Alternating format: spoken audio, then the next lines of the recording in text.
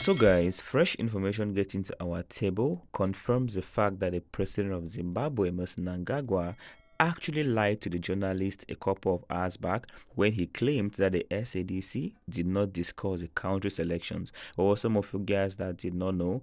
ever since the elections took place in Zimbabwe, that is in August, they've been unrest in that part of the world because people actually felt like maybe this man did not deserve the elections, like he wasn't supposed to be the winner, and they feel like he somehow rigged the elections. Well, we got this particular information from someone that threw more light to everything going on over there with a post and of course some sort of a proof that somehow made us to understand that indeed the president actually lied to the journalist when he claimed that the SADC said nothing about the unrest concerning the country's elections. So we got this particular information from Change Radio on Twitter. Of course, it was captioned with something like,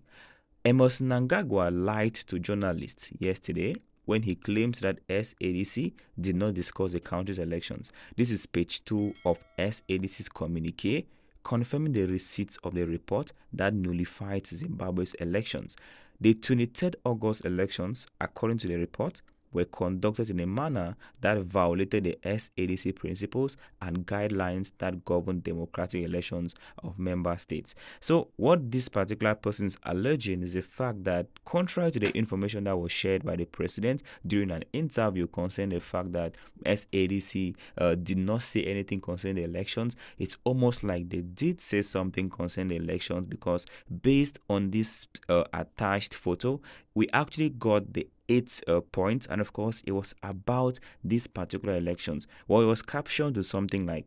Summit received an update on the elections in the SADC member states and noted the report of the SADC election observation mission to the harmonized elections in the Republic of Zimbabwe held in August 2023. So from all indications, it's more like there was actually a problem during the elections that took place in August over there in Zimbabwe, but the president does not want to admit the fact that indeed he rigged the election, or maybe he was not really supposed to be the president. Well, tell me in the comment section, do you think anything is going to be done? I mean, now that the SADC is somehow aware that the president somehow did not follow the guidelines as it's supposed to be during elections, do you think anything is going to happen? Because from what I've observed and from what I've noticed, it's more like the president of Zimbabwe, Emmerson Mnangagwa, is literally scared of no one, and indeed, he's a demigod on his own.